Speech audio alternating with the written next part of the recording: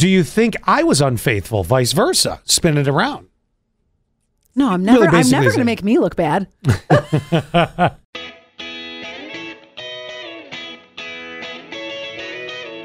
Have you ever? And we're off. Have you ever slept through something really important? Or something, this doesn't even have to be important. Well, it could be important, but like something that was like kind of meaningful in your life. No, the closest I can get was I remember one time calling my brother Gary for whatever reason on a Saturday morning. And I go, hey, Gary, what are you doing? He goes, oh, I'm watching the space shuttle disintegrate in the atmosphere when it was coming back. And I'm like, oh, my God. And I had to turn on the when TV. Was this? Years ago. I don't remember. It wasn't. This wasn't the Challenger. No. God, which one was it that disintegrated? So I don't look like a total idiot. I have to actually Google this because I can't remember now. Okay, while you Google this, I have to tell you this. So a girlfriend of mine was going on vacation and she got an upgrade to first class. Yeah. And it happens once in a blue. She had never been in first class. But unfortunately, she was so tired because, like, you know how you just don't sleep really well the night before you're packing. So she gets upgraded to first class. She falls asleep during the entire first class experience. No. Yes. She said she woke up to the woman next to her finishing up some sort of like luscious looking Belgian waffle with strawberries. And she got nothing. And she got nothing. And she goes, I slept through my first class experience. That's awesome. I mean, that's Not horrible. awesome. No, it's terrible. It's terrible. It was the worst. I'm like, girl, I'm so sorry. I said, you gotta get back in first class somehow. Did she at least pound a bunch of drinks when, she woke up? She's like, I'll take 4. No, she said that was pretty much the end of the flight. And that was it. She literally slept through the entire thing. Like, girl needed a nap. I know. I think the next time she ever gets in first class is when she finds a sugar daddy. Yeah, because, I've only flown first class one time. I was on an interview to a radio station in Nashville. Ooh, and they flew you first class?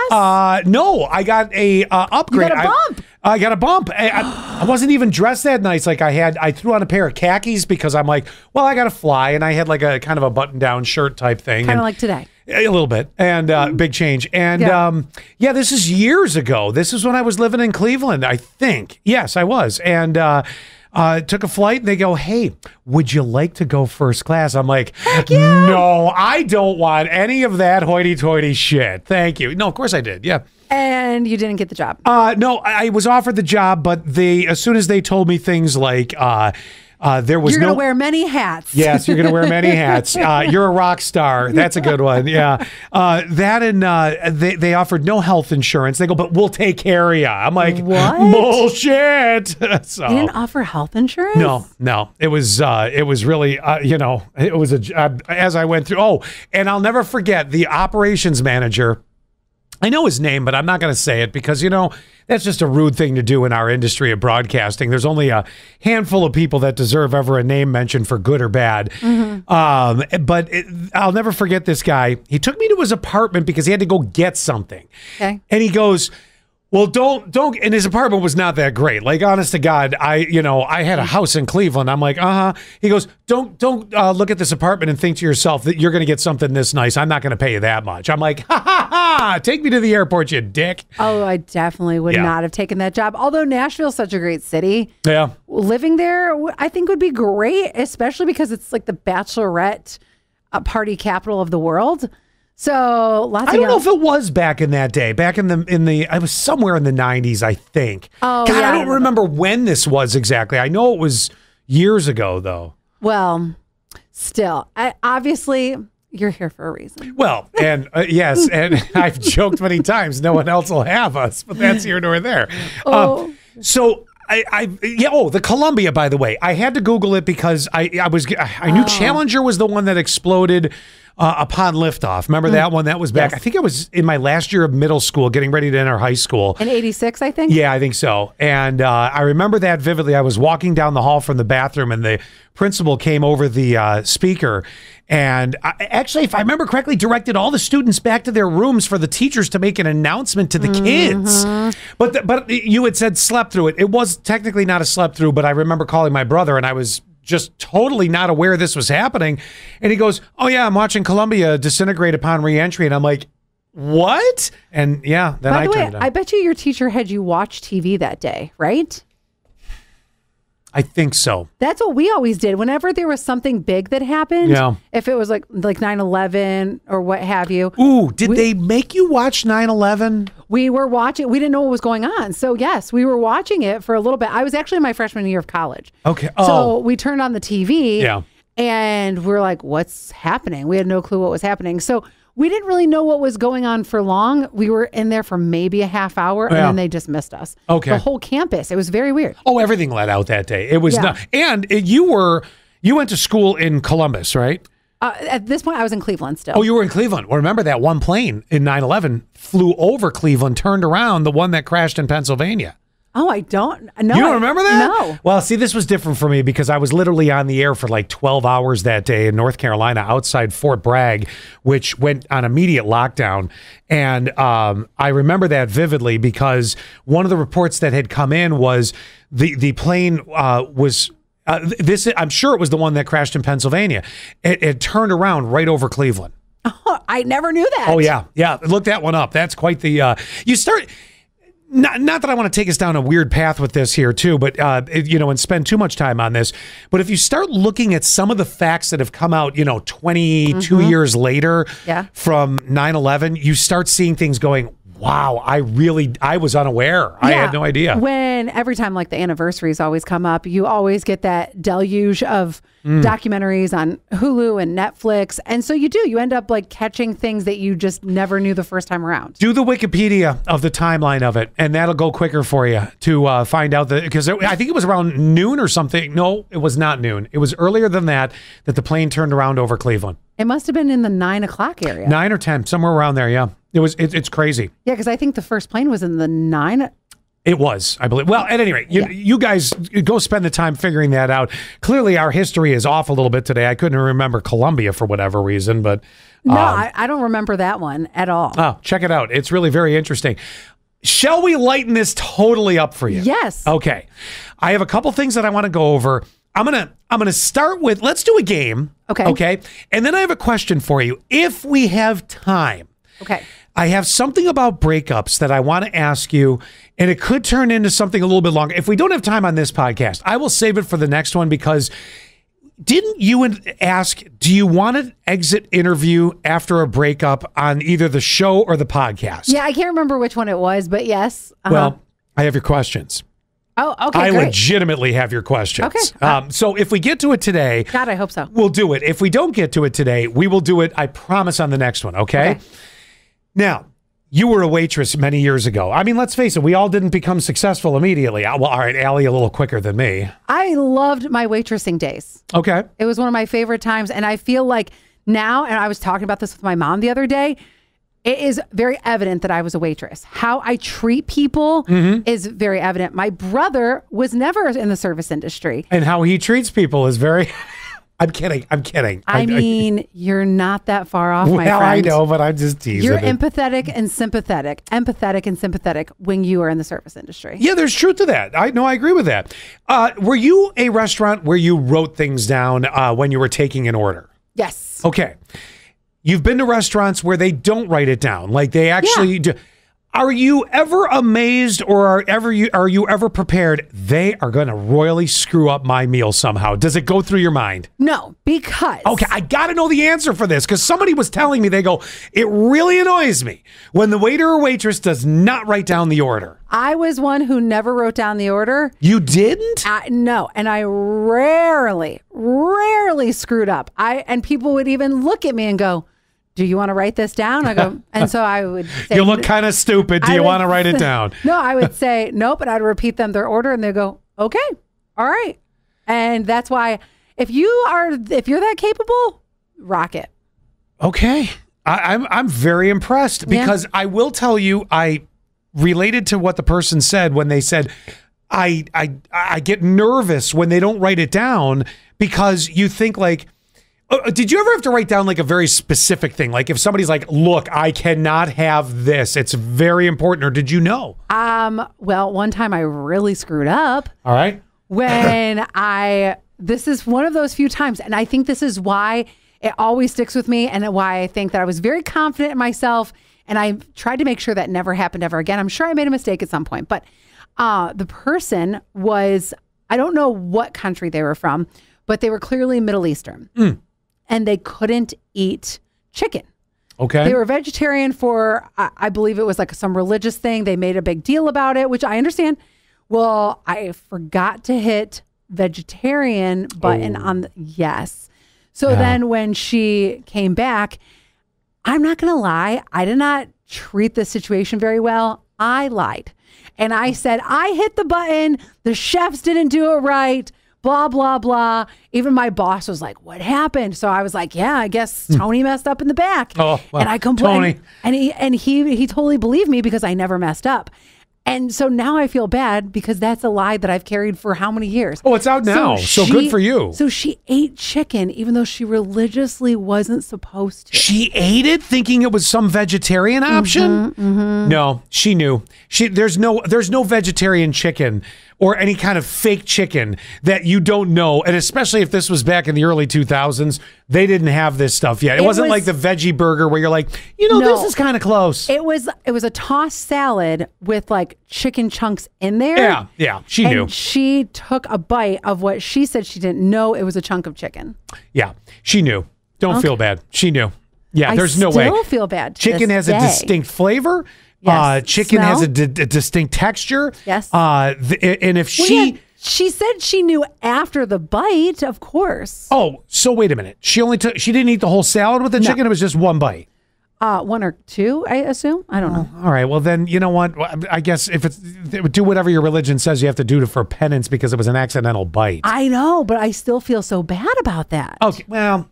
Again, that's a mistake that just happens. I mean, things... Especially because of her religious... Yeah, no, I know, but you didn't do it deliberately, did you? No, Okay. No, not at all. No, then that's fine. But to the lady at Buca di Beppo in 2000... It's always a Buca story. What was it? 2004, 5? Yeah. 2005.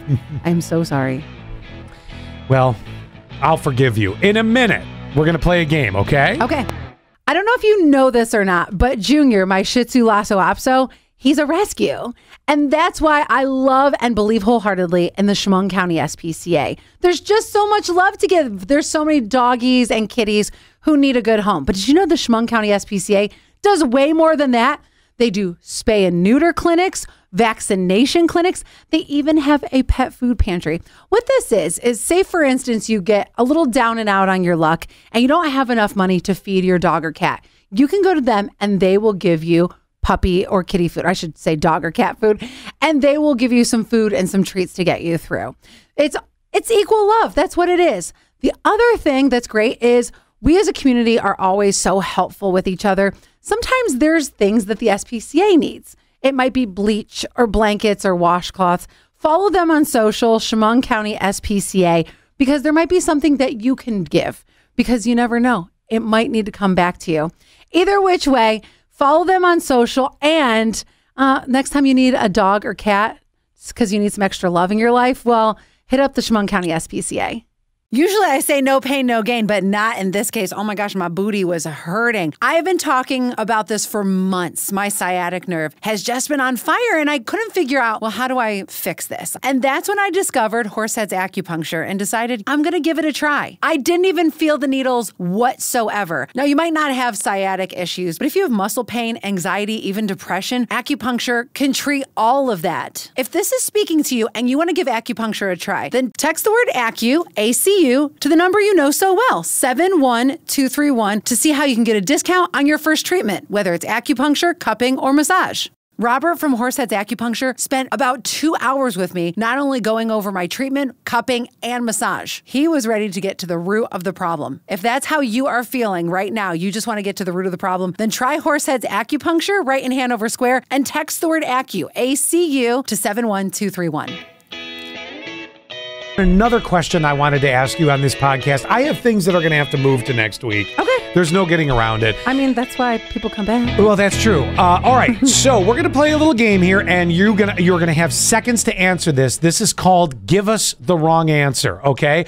All you can do is answer wrong. Okay. All right. Are you ready? Yeah. What does the E in Chuck E. Cheese stand for? Edward. Very good. What 3 products do you use to keep yourself clean?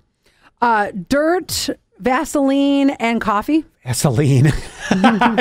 Wow. How do you find out what a woman or man is mad about? By yelling at them. Excellent.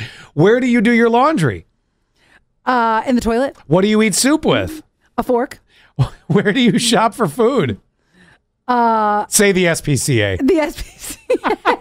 Oh my God. Oh, I didn't mean it like an animal. I meant like dog food. Oh, your mind went there. I didn't mean that. I was going to say the road. But there are people that do. Is that really a wrong answer? We'll let it go. What do you usually do in the bathroom? I wash my dishes. God, I thought you were going to say masturbate, and I was going to say me too. Then it wouldn't be a wrong answer, Scott. Where do you sleep? In the bathtub. Where? Why is everything in the bathroom today? I don't know where. What do you wear to school? I wear a nightshirt. Atta girl. Where do you keep your savings? In my left shoe. Okay, you pass. You got through all of the wrong answers. It was stupid. It was just something to set a mood. Can we do the exit interview thing? All right, if you want to do the exit interview, I will, or I have this question too. Well, yeah, I mean, we have some time left, so let's do the exit interview. Yeah, you already teased me with it. Okay, all right, we'll do the exit interview. So Scott's preparing for the interview. He's like, You have no idea how much I'm preparing for the interview. And who am I exiting? Or who's exiting? It doesn't matter who it is. It's an exit interview of a relationship. I know, but that's what I wanted to know. Is it like if I was to give it to my current Zach, or is it I think of if you broke up, yes. Or do I think of an ex and give those answers for the ex? This is more of an immediate. This is more of you guys just broke up. All right, and Zach and I just broke up. Got it. Wow. Maybe you should not say that because people are going to see this and be like, and you know how people listen. They're like, oh my God, Allie and Zach broke up. No, they didn't. It's just she's using it as an example. Okay, yes. got it. All right. So these are questions to ask your ex. And now some you might want to spend a few more seconds on than others. And we'll find out where this goes. Okay. Can you give me the full truth? And I'm going to tell you, I don't believe you'll ever get it. Okay. Oh. How about this for your exit interview? Do you listen? So I would be asking Zach, or Zach would be asking me. Either one. I can ask you. You can ask me. Will you ever get the full truth? I am going to be 99% truthful because we've had some serious discussions before. So he knows how I feel about certain things. I don't believe I'll ever get the full truth. I really don't. Oh, okay. I just don't. That is because I'll tell you why. You're an eternal optimist and people want to keep you that way. Okay, thanks for protecting my feelings, I guess. It's true. When were we? And also because, now I'm having an exit interview with you because you always, because you're an eternal optimist, that even if I tell you the truth, you're going to spin it in whatever way you want to. Okay, I guess I can live with that answer. Yes. When were we done in your mind? Do you think you'll get the honest answer? I can't even answer this for Zach then. I'm not asking you to answer the questions. I'm asking you, do you like the questions? Do you think you will get the answer that you're looking for or not? Or do you really want to know? Those are the things. I was supposed to be answering these questions. Okay. No. Oh. This is, if you broke up, these are questions to ask. Because Love this question. And yes, because then they're going to really, even though I know that they're going to go, wait a second, we've been done for that long. I will tell them a distinct time, like it was when we were on that vacation to New York City on the top of the Empire State Building. And you didn't give them the actual date. And you didn't propose on February 14th of 2022. Got it. Yep. I've been told actual dates. Yes. How did you know this wasn't going to work? Maybe it's too close to some other ones. Maybe that's one you skip. Do you really want to know? Yeah, I want you to. You want to know why? But you're not going to change. You're going to you'll change a little bit. And I know you won't either. A little bit. Everyone evolves a little bit. But are you going to really hardcore change? I don't know. I don't think so. Because I'll tell you what. I had an ex that I broke up with. And later on, and he treated me a certain way. And later on, I had another friend was like, Allie, leopards don't change their spots that much. He treats this person that way too. I will say this. If someone's labeling you something you're not, also something that might have happened in my life more than once, or at least once for sure, it's not necessarily who I am. It's the question is will I ever be able to make them think differently? And I don't know that that's a possibility. You know, it's no, just because that's who you were with them, and that's branded in my mind. So no, they will never look at you. I don't think they'll ever look at you differently now. What do you think went wrong? It's very close to other questions that are in there. That one could be skipped, I think. Or you could use that in place of other ones. Well, you'd ask me about like the date when I knew. So I'm going to tell you kind of what went wrong on that date.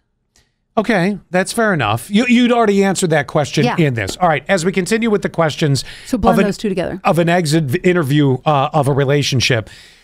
This one, I feel you only need to ask if you have very strong suspicions or proof. Were you ever unfaithful? Because yeah, but that question comes up every time. Yeah, really though, but because like I can tell you there are people I know from my past I was with never. I know for a fact either I had a ability to pick very loyal people to a relationship that I either screwed up or we screwed up together, but I never had the worry of unfaithfulness. Does that make sense? Then I feel like it's a rarity because then like say especially if it's a surprise, then I'm definitely going to go, was there somebody else? Okay. I could see that. I can understand that. Okay. All right, here's another one for you. Do you think I was unfaithful? Vice versa. Spin it around. No, I'm never going to make me look bad. Do you think we both contributed to this ending? That's tough because a lot of times an ending is not mutual. An ending is someone ending it and the other person being stuck going, what the F just happened? Right, which is, again, probably not going to ask that question because in my mind, not that I'm saying that you never did anything wrong, but I'm not going to pin it back on me. I'm not going to go, well, tell me all the bad things I did. And then it causes another fight. It's like, no, this is a Band-Aid. We're cutting this off. As you can see, Allie's working on self-improvement post-relationship. I'm friends with most of my exes. What do you think are your Except best? for one. What do you think are your best qualities? Would you ask that to the person you just broke up with or are in the midst of breaking up No, with? this is really getting to be a long exit interview. I'm not going to lie. This is now getting You don't have to use all these questions. This is getting to the point where it's like, okay. We're back in a relationship? We're done. We've hashed these things out. Like, you know, and plus if we start talking about the good things, then I'm almost manipulated to come back and I don't want to come back. Like, so you wouldn't answer that question. If that was asked of you, what are my best qualities? You would not answer that. No. Okay. How would you answer? It doesn't matter anymore. Okay. Wow. Mm-hmm. See, we're back to the bad point. All right. No, I'm just saying that this relationship is over, so it doesn't matter. But aren't my qualities worth something beyond the relationship? What are Not really. Wow. Why is this really starting to? Wow. Don't care. Do you think we are different people than we were when we first met? Oh, I do love this question. And the answer is always yes, though. Because you think you improved me. And that's how I would respond to you. No, but you didn't. I wouldn't even say that, but I probably did. I wouldn't even say that. I just think that we're different people no matter what. We've learned different lessons.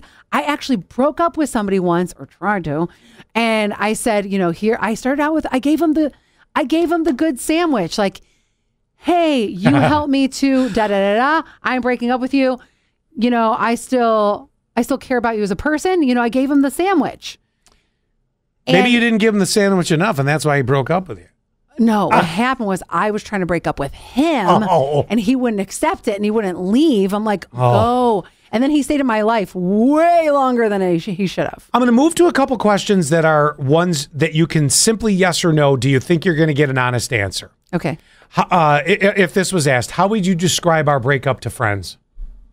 Do you think you're ever going to get an honest answer? Do you think the person... It's always going to be my side. Yeah, well, that's right, because you're going to only tell your side. I don't care what anybody else ever says. Right. And my friends, by the way, have already formulated their opinion about you, so... Do you think we should distance ourselves for a while? Yes. Okay.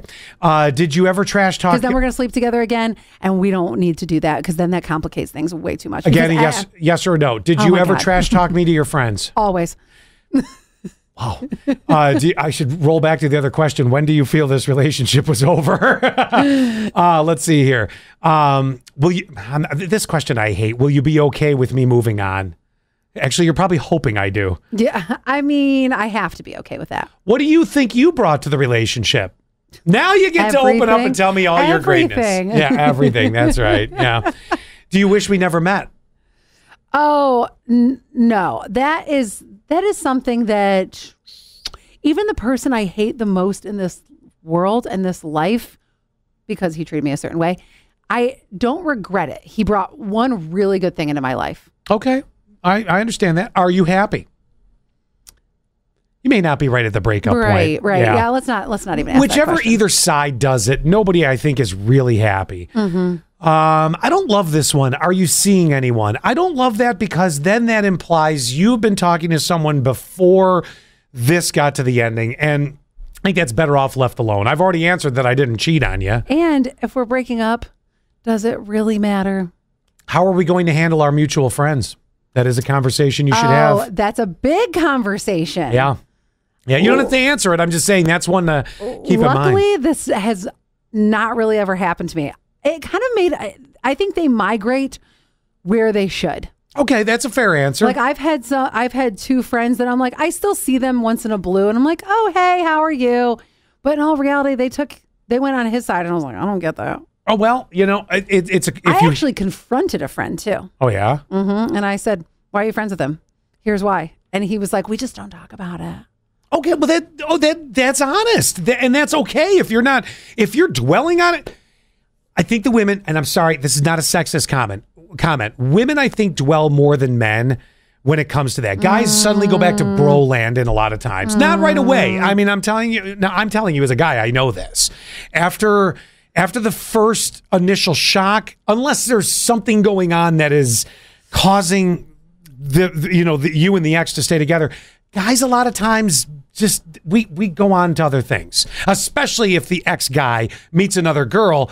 Then the friend that was friend with you and friend with him, well, he's now invested in their life, so they're not talking about you. Sorry to let you down. I don't agree with this one. I know I'm right. I know that I can rip things off like a Band-Aid way easier than scot-free. No, if it's something again, you're a dweller. I'm gonna stress on this. If there is something going on that maintains me to have focus in that person from the past, that's a different story.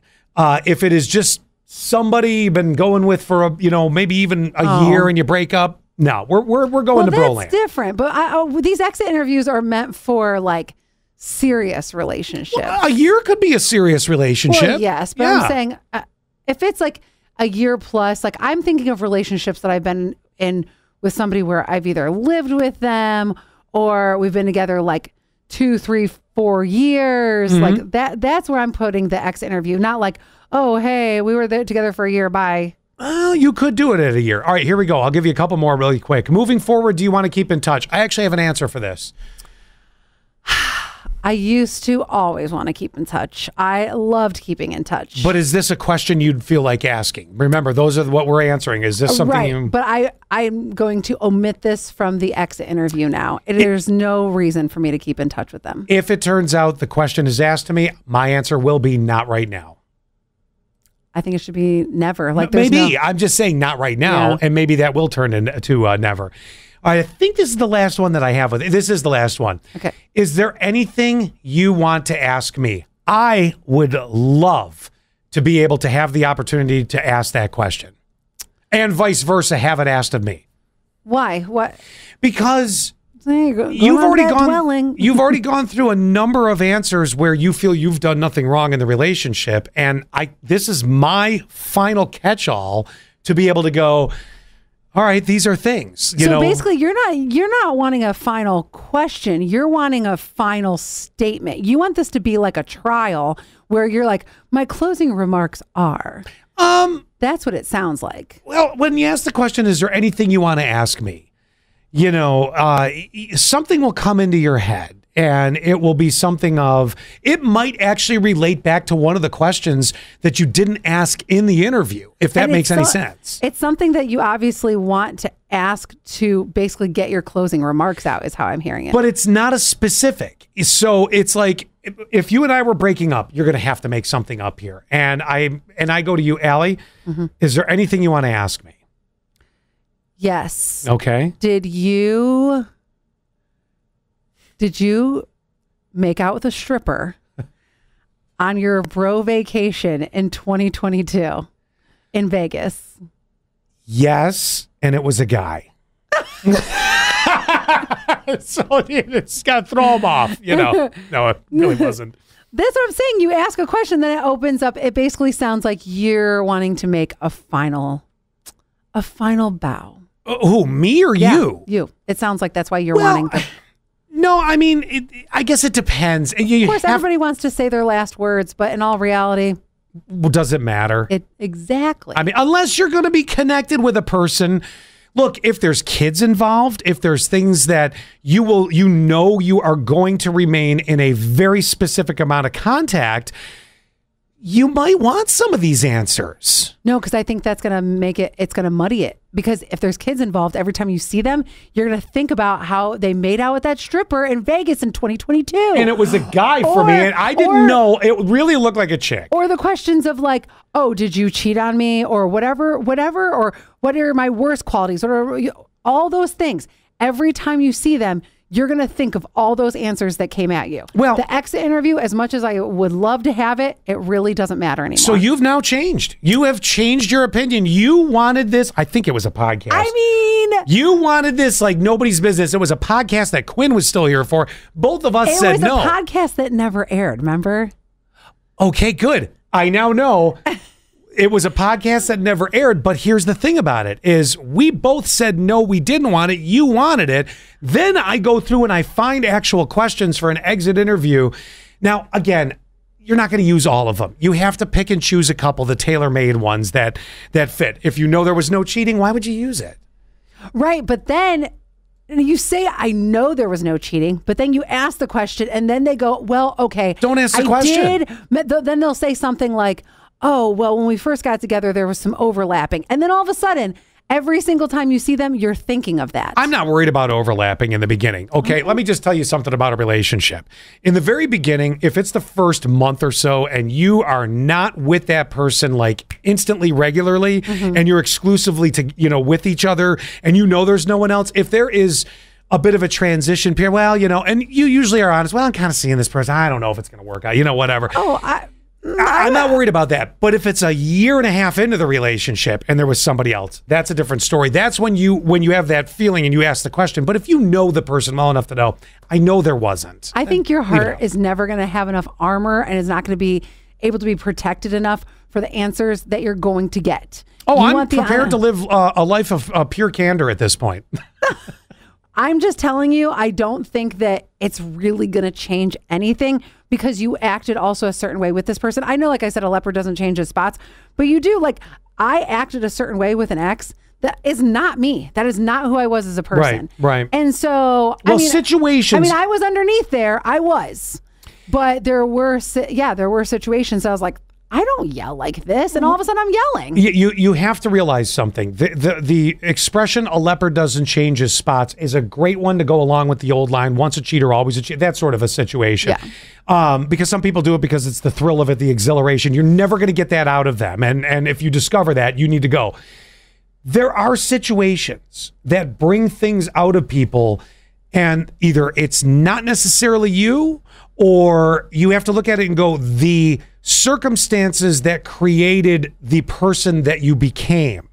So it's not so much that a leopard doesn't change his spots. It's what was the situation where, yes, there are times that expression works, but it could be a situation. What brought on me being the way I was, or you being the way you were, or whatever the case may be. Mm-hmm. And that's something that also has to be looked at, because sometimes it's not even your fault. Sometimes it's your reaction to whatever the situation could be, or string of them, or history. And that is something that's difficult too. It takes a while in life to realize that, I think. Yes. But then that person can also say, well, you did this, so then I reacted this way. And then you reacted this way, so then I reacted that way. It's a chain reaction. So yes, I know that there are certain things that happened in this relationship that changed me as a person to a certain degree. And I even went into this relationship and my best friend noticed different behaviors. And he's like, this is going to change you as a person. And I said, no, it's not. No, it's not. And it definitely did.